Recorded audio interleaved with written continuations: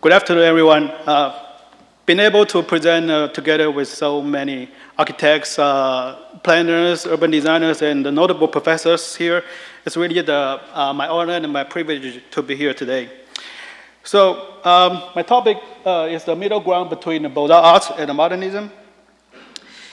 Given the time I have today, there's maybe not enough for me to explain why I do this research and why I think this is important.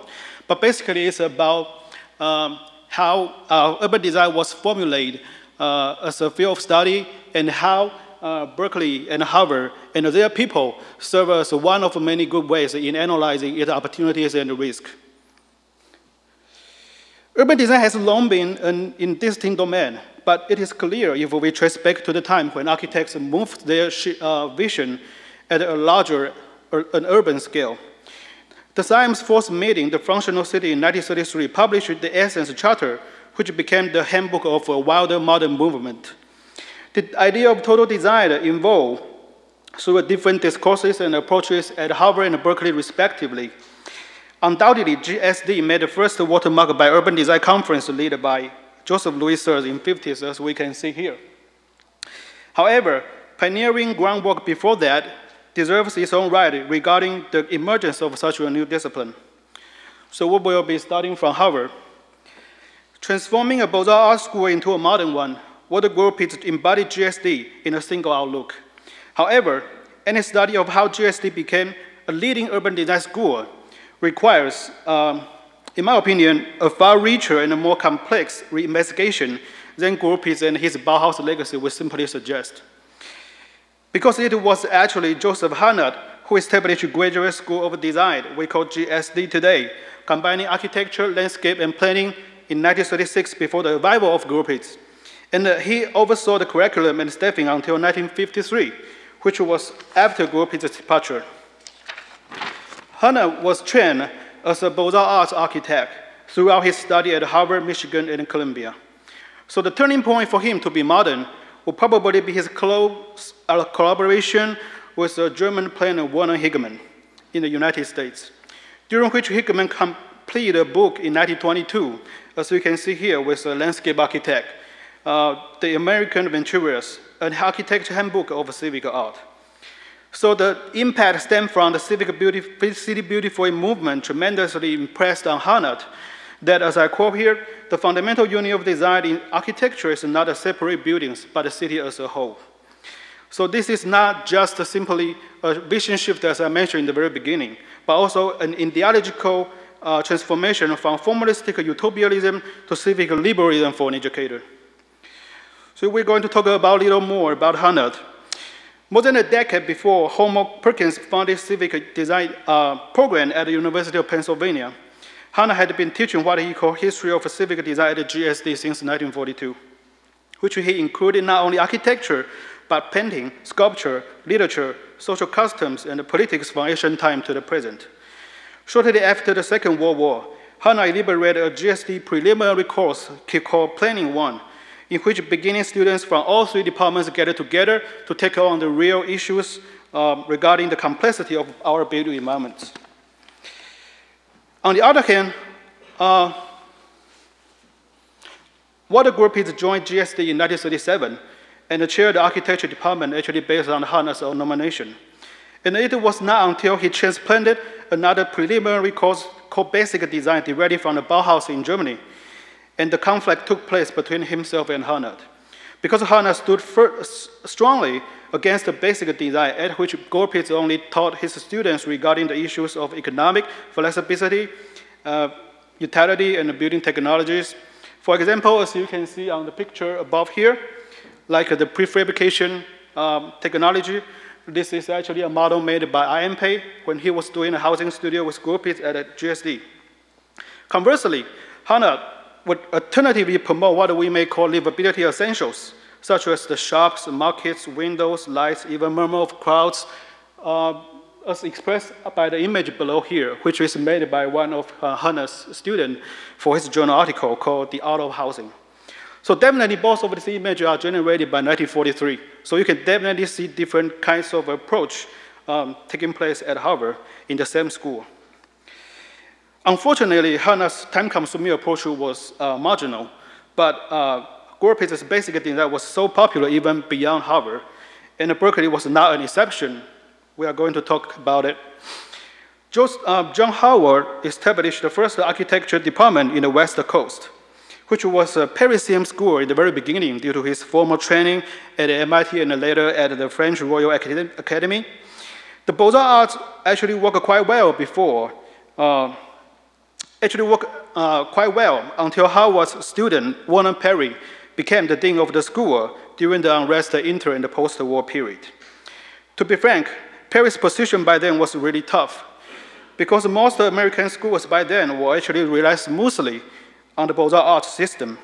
However, when it comes to the end of the war, while slum cleanliness and housing shortage caused lots of social problems, it was classless Bauhaus that fulfilled the expectation of Berkeley students for them to re-articulate their in-school training into their future practice, rather than the hierarchical beaux-art. Even before the arrival of William Wooster, architecture students at Berkeley had made a summer visit to some Bauhaus-influenced programs. For example, in Chicago particularly, like they went to the Miss Van der Rohe's IIT and a School of Design, and report their experience in, as we can see here, in this small, shortly lived, not that professional-looking just a publication, founded in 1937 that kept campus-wide students at Berkeley aware of modernist developments. Of course, Berkeley is not just another Harvard.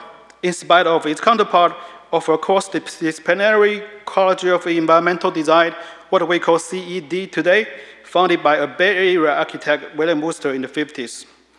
More than a decade later, compared with the case at Harvard, even so, what was crucial for Wooster to do so might have things to do with his previous experience at MIT in the 40s, during which he helped city planning division to become a full department like architecture, and group them together as a School of Architecture and Planning, what we call SA+P today at MIT. And not least, during his day of working in Cambridge, he had considerable face-to-face contact with not only Gorpitz, but also Hannert. Although we can see a photo here is Wooster with Gorpitz, but actually Wooster is much more like Hannert, because he created introductory classes concerned with urban design in style of the Hannert's civic design. More importantly, entering the 50s of massive urban renewal, Wooster hired not only architects like himself, but also historians, sociologists, and psychologists to teach a studio together. So all of these courses during that period of time, I just to name a few here, were collectively called Area E later on, relate to social and cultural factors in architecture and in urbanism, distinguishing Berkeley environmentalists from Harvard modernists, who are led by more social engineers rather than the social scientists like the author of these two books I show here. So it was the struggle between the European traditions and the American modernism that brought these important figures together in the development of urban design. Most particularly at Harvard and Berkeley, we behold a new profession to be materialized, formalized, and institutionalized in academia. Here we can see a very famous group photo taken in 1958 at a conference of urban design criticism organized by the Rockefeller Foundation that also support financially the two books I show on last page to publish. So the image of the city from Kevin Lynch and the death and life of great American cities from Jane Jacobs. However, the point I want to make here is all of these would be great urban designers. They are walking into deep state of Hannert. Because when they criticized what modernists had done, Hannert challenged what they were about to do like 20 years earlier. In so arguing, Hannert's contribution has been underscored not only by CED environmentalists, including William Wooster, but also by worldwide post-modern educators and practitioners throughout the scope we call urban design today. Taken together, urban design's Jesus face characteristic has appeared. On the one hand, urban design is in the academy is a retreat from the Bauhaus and the science modernist hegemony. On the other hand, it is a rejection of beaux-art's ivory tower. In that sense, urban design becomes a kind of compromise between these ideological and formal factions at the GSD as well as CED. Given my presentation is in the sub-theme we call today the Reframing Design Agency, before ending up my presentation, I would like to briefly provide my personal view regarding, based on a symposium, contemporary urban design education took place at AA in London 1 month ago. So as you can clearly see by the color grouping here, AA and Bartlett, they are much more, their urban design program are much more GSD oriented because they both included a high proportion of time devoted to studio works. And accordingly, a design portfolio is a key assessment for the degree, whereas written thesis becomes subsidiary. Also, they gave their urban design program some fancy title. As you can see, projective cities, or at the Bartlett they call B-Pro, means Bartlett perspective. So all of these future aimed objectives also require students to be able to do some high-tech operating skills, which also consume lots of time during the course. But they are mainly for just the representation of their design works, but rarely for what we mentioned in these 2 days regarding like the communication or the exchange of ideas or opinions among the community members, which might be better. On the other hand, Cambridge and LOSC shows us another aspect of concern in their urban design program. In addition to the high standard of academic writing, for example, at LOSC, after 1 year of study, you need to publish something really formally by the university based on your, what is it called, thesis studio. And both of them collectively provide us much more CED sense because students there must also spend lots of time doing their independent field works in person. Take Cambridge, for example. During your 2 years of study there, after first 2 quarters, you stay in residence, and later on you have to move elsewhere, either in the UK or overseas, to do what they call placement learning, which may take months long. And you have to work with an NGO or in practice. However, by the end, I would like to highlight the urban design program at LSE further, because most of their, their master and the doctorate program are both administered by the Department of Sociology. So they admit not only students with the professional background we may call, as most design schools do today, including GSD and CED. But they also welcome those students from other professions like business or finance or humanities who are never been able to train to be an architect or a planner. So,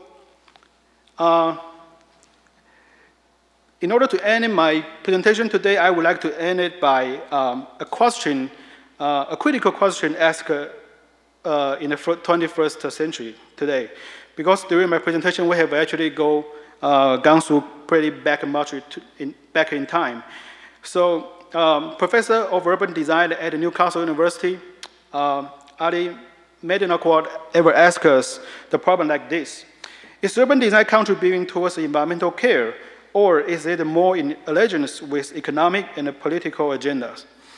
Now, an urban design program located within a world-leading social science institution like LOSC may more or less respond to it. To conclude, urban design is not just another minor field of architecture or planning. Plus, it fills the gaps between all of these traditional design disciplines.